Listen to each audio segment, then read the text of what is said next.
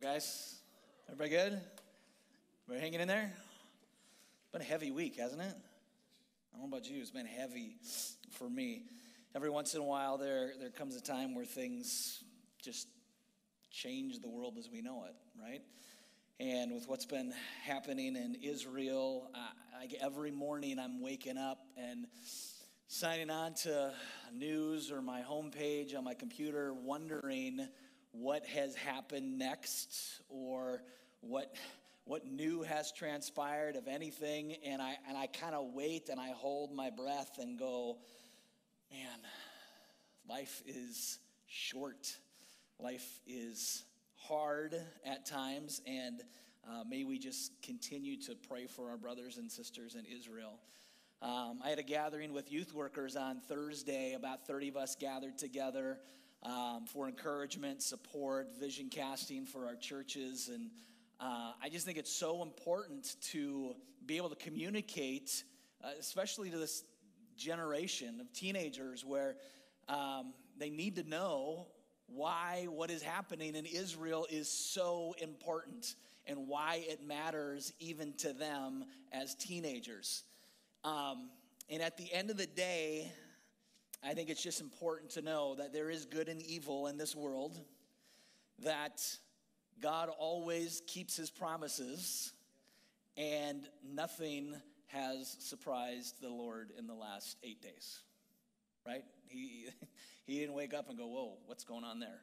God is in control. He has been in control, but may we continue to lift our brothers and sisters in Christ up as God will continue to fulfill his promises. That is true. And in the midst of that, let's do our part to pray and bring encouragement and support for those who are hiding. We get to gather today. Nobody's snuck in today, right? We didn't have to run in the shadows, through the bushes. We parked our car. We walked in. We saw the sun and the sky. And I hope, thank the Lord as we came together to worship him together in freedom without fear. Amen? Amen. With all that being said, that's not what I'm going to talk about tonight. But I feel like we need to remember and acknowledge our brothers and sisters who desperately could use the prayer support. So let me start with that, and then I'll dive in. Father God, thank you for who you are. Thank you that you are holy. You are the name above every other name on the planet. And Father God, be near to those who need you, which is all of humanity. Be close to your people and bring encouragement to them. Bring freedom to your people. And Lord, I pray that you would overwhelm the country of Israel with your presence in their lives, with your love for them and the fulfilling of your promises. God, you are good and you are in control, and we acknowledge that and just pray for that comfort and encouragement for those around the world. In Jesus' name, amen. So I'm going to take you back to Memorial Day weekend of 2011. I don't know if you remember what you were doing. My guess is probably not. But tonight, as I take you back to that weekend, I want to let you know that the message is going to look and feel a little bit different than a typical message or sermon, if you will. Tonight's going to be a story, and it's a story from my life, a true story of a situation that took place on that weekend. And as I share this story, I'll take a break once or twice just to kind of check in, see how you're doing, and give the Holy Spirit the opportunity to maybe bring something to the surface in your own life. So, on this weekend in 2011, my wife and I were headed up to my in-laws' cabin just in the Lutzen-Tofte area.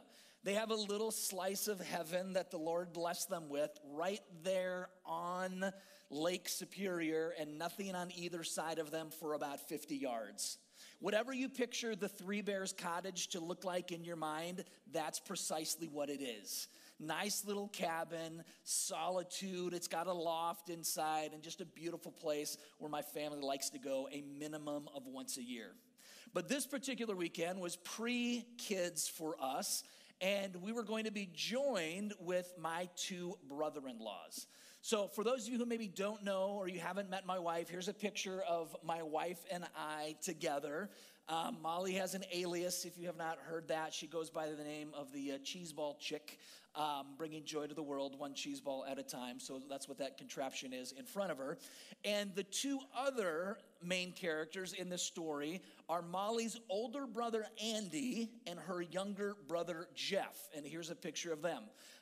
Andy is the shorter on our left, and Jeff is the younger and taller on our right. So that picture was taken at Jeff's wedding just a couple of years ago.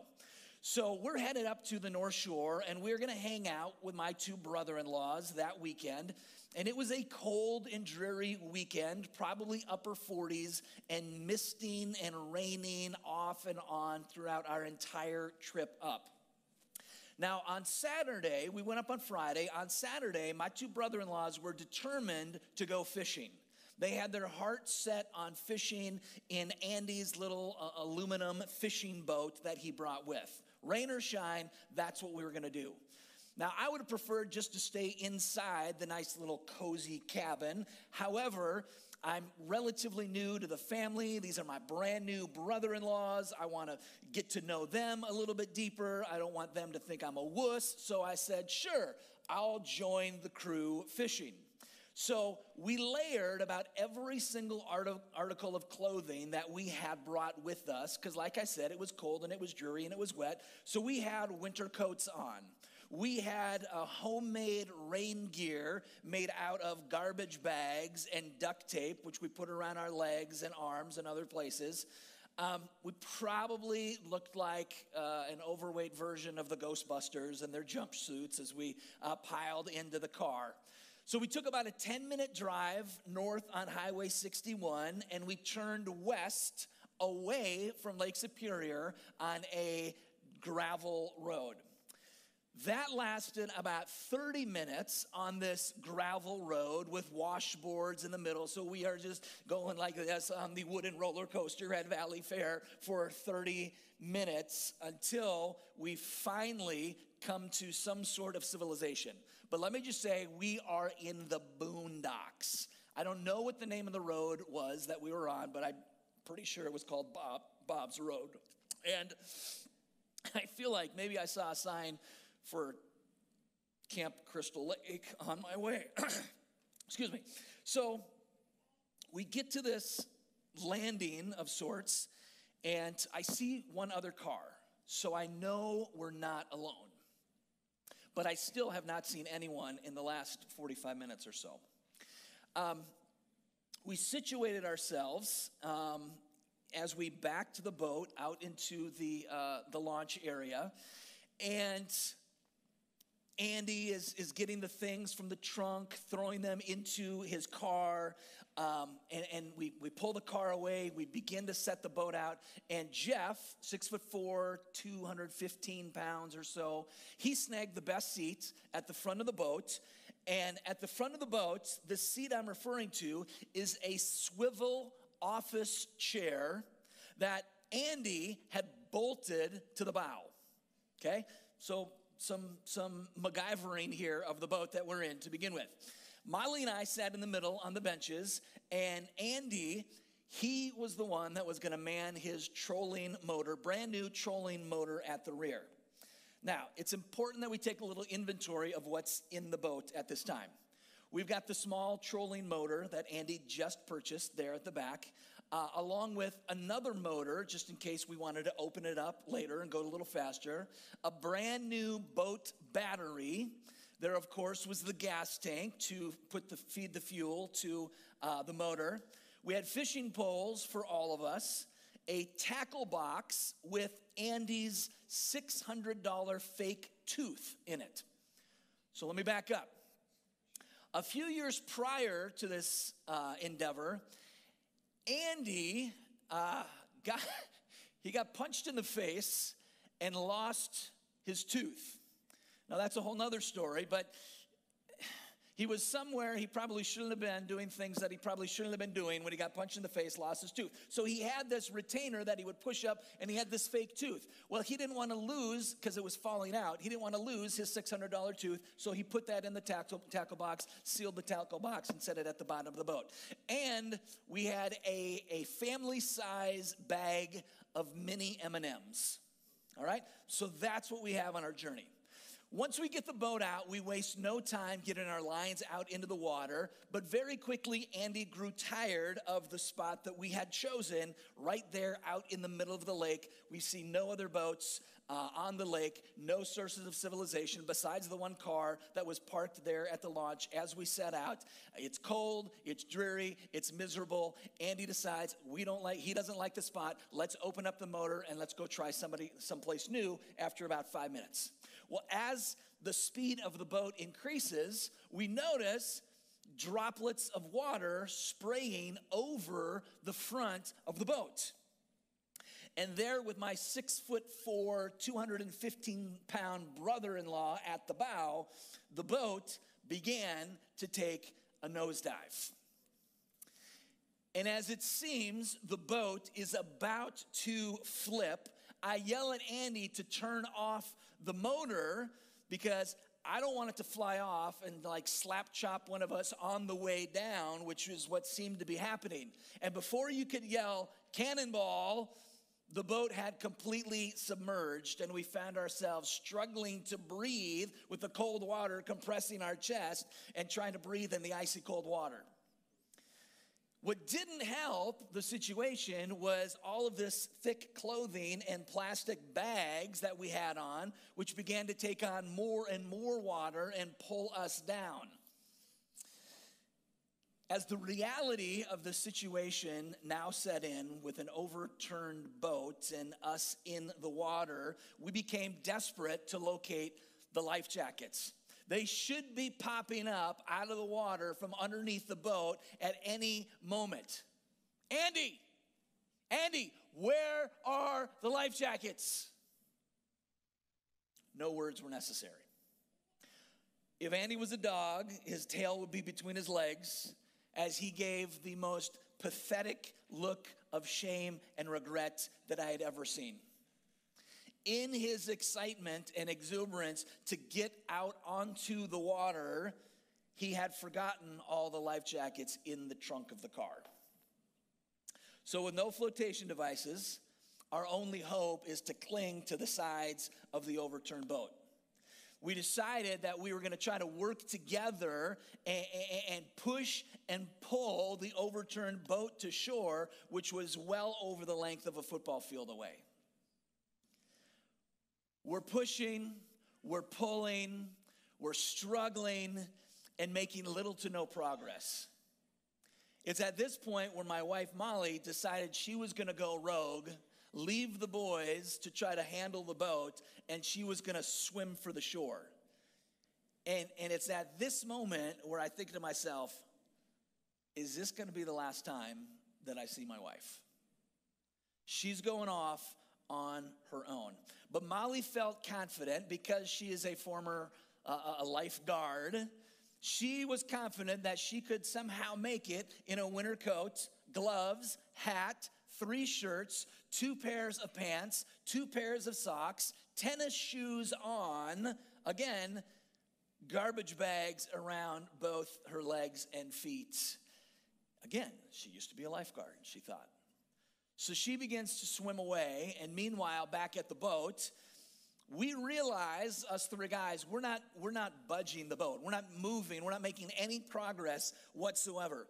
Because unbeknownst to us, the anchor had fallen off. Forgot to mention there's an anchor on the boat. Had fallen off, and we were trying to push the boat as the anchor drug across the bottom of the lake, preventing us from going anywhere. We were hopelessly and needlessly exhausting ourselves by pushing and pulling on an anchored vessel. At one point, I remember there at the back of the boat, Jeff and I trying to push these things as we kicked our legs, and Jeff got about 10 feet away from the boat. He gave it a shove, pushed himself away from it, and I looked at his face, and it just turned white as a ghost. And I'm looking at him, and I see the exhaustion on his face, and at that point, I thought I was about to lose my brother-in-law. About the same time that we realize what's happening there with the boat, my wife is having a realization of her own. She was literally drowning. Basically, because she refused to let go of all of those things that was holding her back. In her head, sometimes I try to get in her head, and this is one of those situations where it just didn't make sense to me, but in her mind, she wanted to hang on to those things. She didn't want to lose her jacket. She didn't want to lose her clothes, her jeans, and all of these things. But the irony is it was those very things that she was holding on to, that she didn't want to get rid of, that were pulling her under, that were literally, in that moment, sucking her life away. And as I think about that scenario, it makes me think of a passage in the book of Hebrews chapter 12. If you have your Bibles, feel free to turn there. Otherwise, we'll put them up on the screen as well. Hebrews chapter 12, verses 1 through 3. Here's what it says. Therefore, since we are surrounded by such a great cloud of witnesses, let us throw off everything that hinders and the sin that so easily entangles. And let us run, or in our case, swim, with perseverance the race marked out for us, fixing our eyes on Jesus, the pioneer and perfecter of faith. For the joy set before him, he endured the cross, scorning its shame, and sat down at the right hand of the throne of God. Consider him who endured such opposition from sinners, so that you will not grow weary and lose heart. Friends, I just want to pause from the story for a moment and ask you this. What are the things in your life that you need to throw off? What are the things that you are holding on to, which is preventing you from living life the way God intended? From doing the front crawl with energy and reckless abandon? What are the things that you're holding on to? You know they're holding you back. You know they're unhealthy. And maybe tonight is the moment and the opportunity that you've been waiting for to just say, I choose to throw it off. I choose to let go. I know there's a lot of people holding on to anxiety, fear of the unknown. And it's that fear preventing them from living the life that God intends them to live. Maybe there's some resentment in your life. There's that fear in your life. Maybe your life is completely out of control because you are saying yes to way too many things. You're holding on to this overcommitted life, and you're giving yourself partially to many things, but not fully in to really much of anything. Maybe you're holding on to some bitterness because of what somebody did or some situation that happened to you in your life. But rather than me throw out every possible scenario, I just want to pause and give us a moment to ask the Lord a question and then just to be still and listen. Let's just ask the Lord this question. Lord, is there anything that I'm holding on to that you want me to throw off? And then let's just listen. Father God, I just pray right now, through your Holy Spirit, that you would pierce our hearts, that we would hear from you, from the God who is above all things, who is the Alpha, the Omega, the beginning and the end, who sees the big picture, who knows what has been, who knows what is to come. Is there anything I am holding on to that I need to throw off?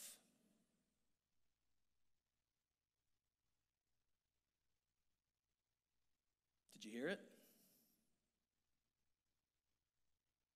If so, it's up to you to be faithful to what God has called you to do. You say, Craig, I can't do it on my own.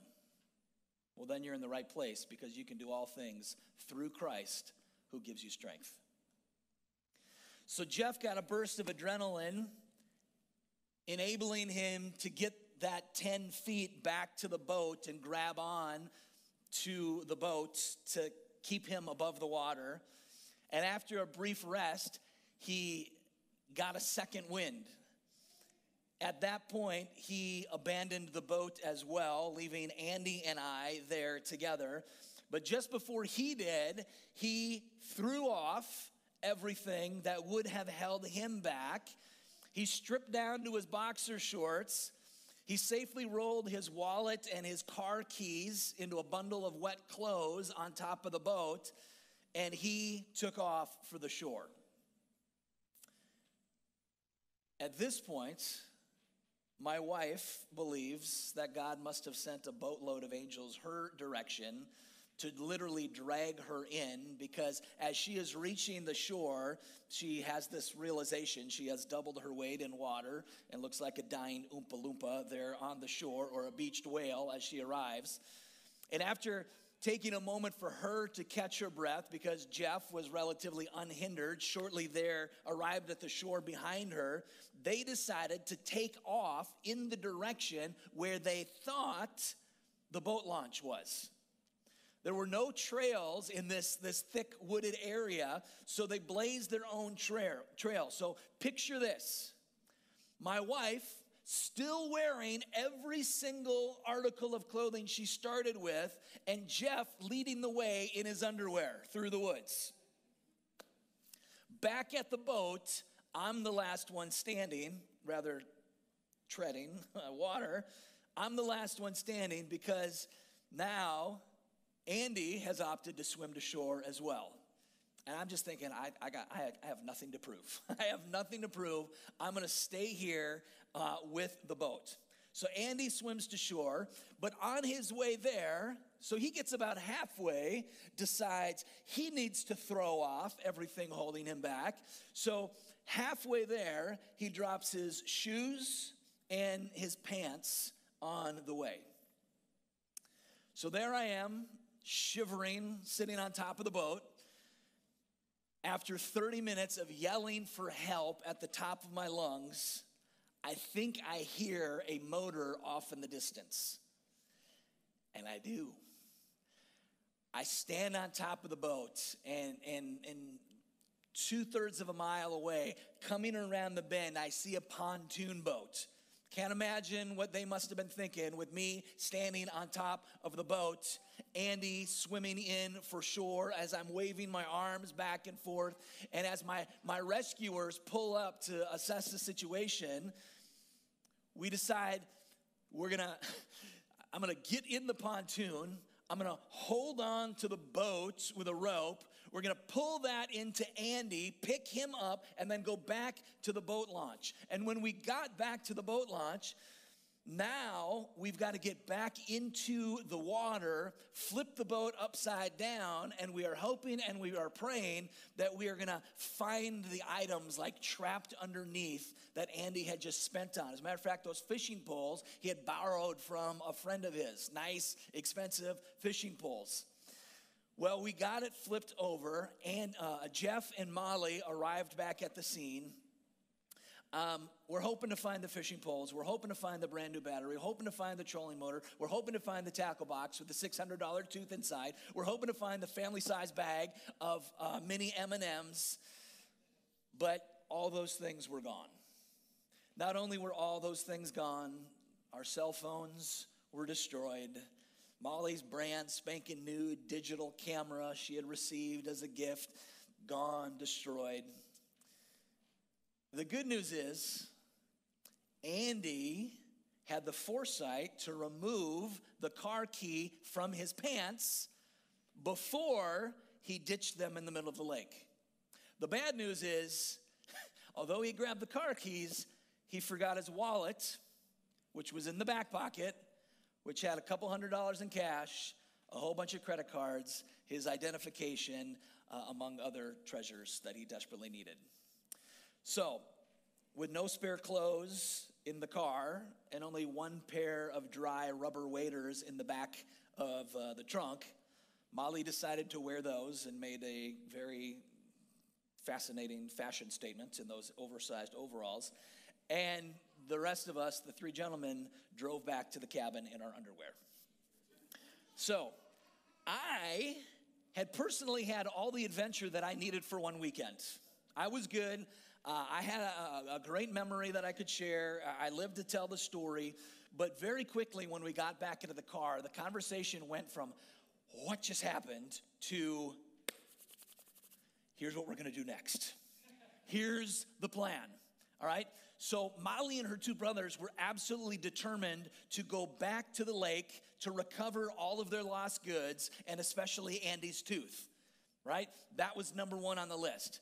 I let them know at that point, if they were seriously thinking about going back to the lake the next day, I would hold down the fort at the cabin and provide them with some much needed prayer support on their expedition. So the next morning is when I witnessed the Barnhart sibling shenanigans at their finest. Jeff is in the yard crafting a device consisting of a yard rake, duct taped to a broom handle for extra length to comb the bottom of the lake. Andy is down at the shore of Lake Superior looking for a large rock to bring with. Because Andy believes in his mind that, like in a Saturday morning cartoon, that if he could borrow a face mask or some goggles from a nearby resort, which he did, he could hold the rock, which would lower him to the bottom of the lake, allowing him to walk across the bottom of the lake while he used the cabin's garden hose to breathe through, which his siblings would be holding up in the boat. So, what I'm about to tell you is what was told to me. I was not there. Remember, I was fasting and praying back at the cabin, but this is what I was told, and this is what I pictured in my mind as they arrived back at the lake.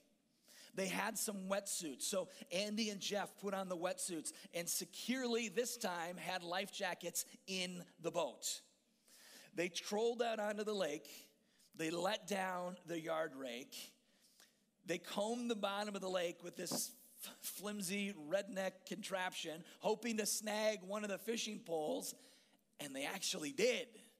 They grabbed a pole, which gave them hope. Now, Andy and Jeff were convinced that they had found the spot where the boat went down. But Molly had a sinking feeling that they were wrong, that they were not in the right location. And the reason Molly felt the way that she did is because she had some confidence which rested in an image ingrained in her mind from the day before. It happened to be some birch branches extending out over the water. She says it was kind of as if they were reaching out to her. She says she remembers fixing her eyes on those birch branches and that fallen birch tree where she had nearly drowned the day before. That birch tree had become her finish line, and now, 24 hours later, it had become her reference point. But they were nowhere near the birch tree. So she explained her reasoning, but like brothers sometimes do, disregarded her suggestion and insisted on searching on the area where they found that fishing pole. So Andy is ready to try his rock-holding, goggle-wearing, garden hose breathing idea.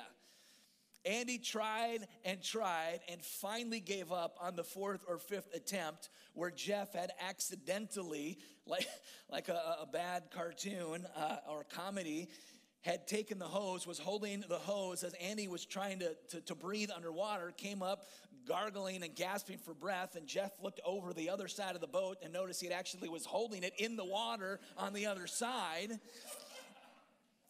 So that wasn't working.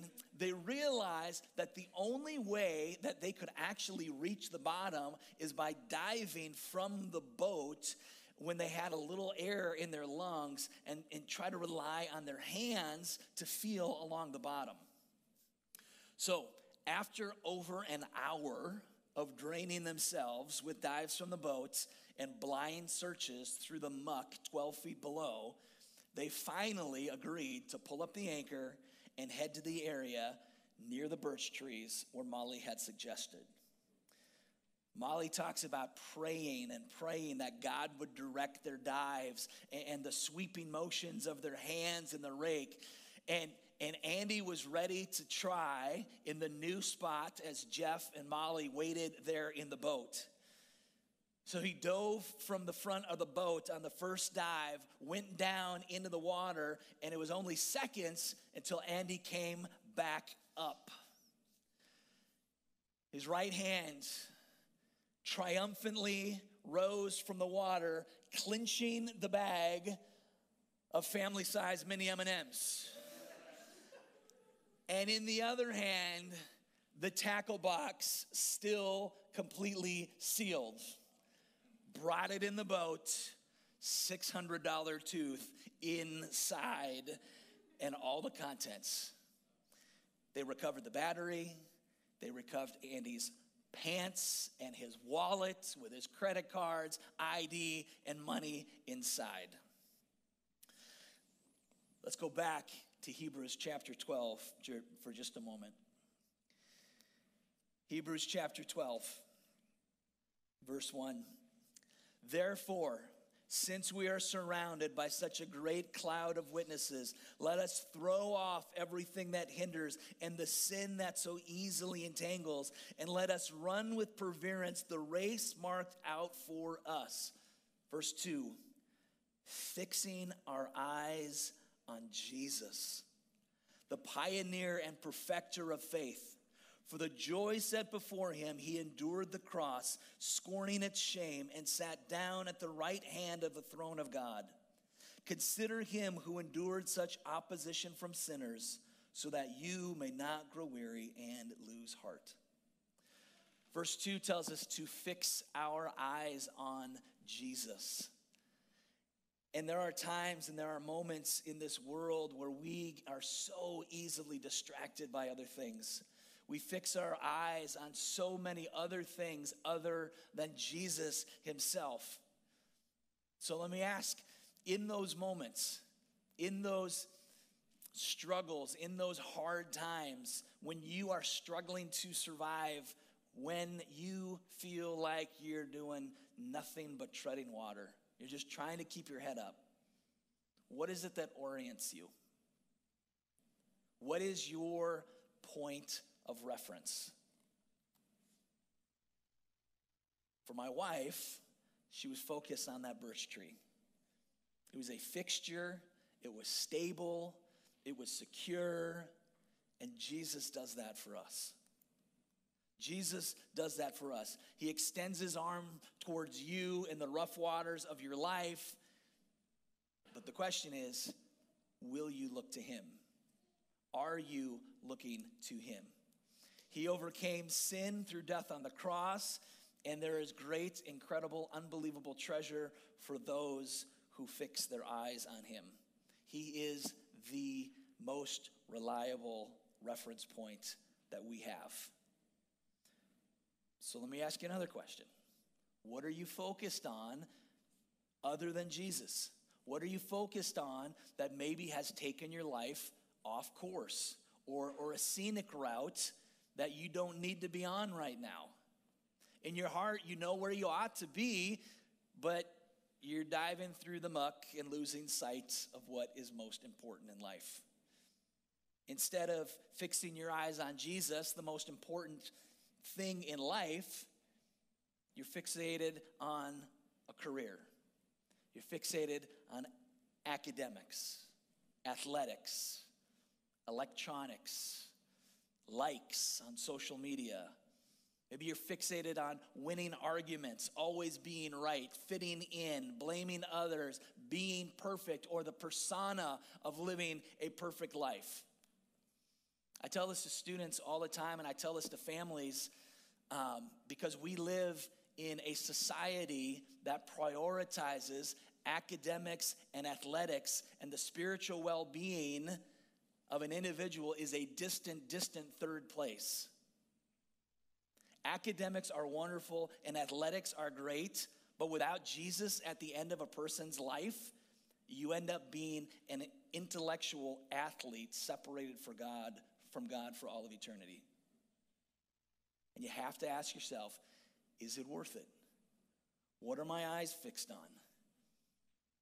Better to be an uncoordinated dunce in heaven than an intellectual athlete in hell.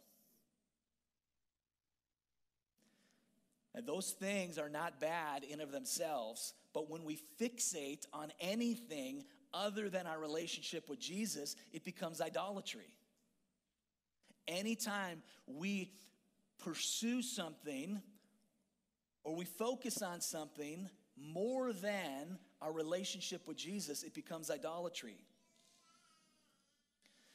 So the celebration of the siblings echoed across the waters as they found these treasures.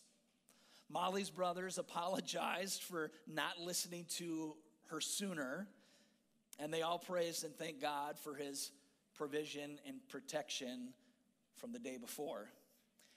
We gave Andy a nickname that weekend. We call him Mr. Tooth and Tackle. And we thank God for the birch tree, which had become that precious point of reference. On Memorial Day weekend of 2011, we called out to God literally to save our lives. Many years earlier, I called on the name of Jesus to save my soul. I had become aware that my sin and my choices separated me from God and destined me for eternity apart from him and his presence. And so I simply did what Romans 10:9 says, that if we confess with our mouth Jesus is Lord and believe in our heart that he was raised from the dead, you will be saved. It's not about going to church. It's not about saying your prayers. It's not about reading the Bible. All those things are wonderful. But Romans 10:9 cuts to the chase. If you confess with your mouth Jesus is Lord and believe in your heart he was raised from the dead, you will be saved. So I'm going to invite the worship team to come back up. And I don't know what it is that you most needed to hear tonight. We all have stories where we look back and say, man, there is no other reason that I should be here except for God and God alone. His grace, his provision, his kindness, his love.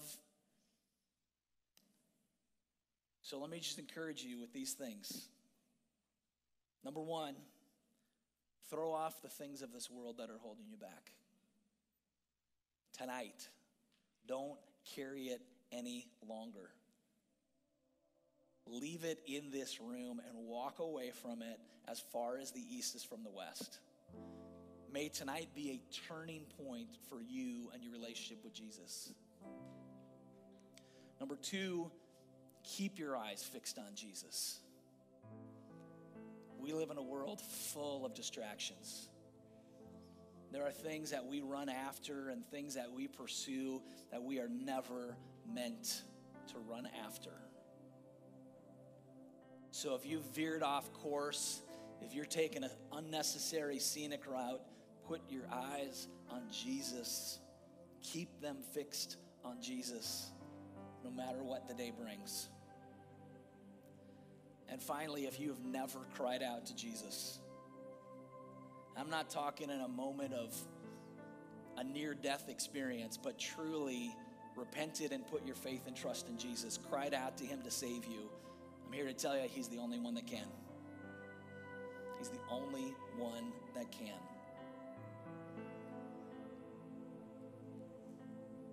I don't know about you, but I think it's an offer I can't refuse. I can't tread through life on my own, trying to do it on my own, trying to make it on my own, trying to pursue other things and other relationships other than Jesus and Jesus alone. So, Father God, we thank you for who you are. We thank you for loving us, for saving us, for the gift of salvation that you give to each and every one of us. And Lord, I just pray if there's anyone who has not stepped into that, that they would do exactly precisely what Romans 10:9 says, confess with their mouth Jesus is Lord, believe in their heart that you were raised from the dead, and Lord, that you would write their name in the book of life now and for all of eternity. God, I pray that today would be a turning point for many of us to get back on track, to keep our eyes on you, and to throw off the things that are weighing us down. I pray this in Jesus' name.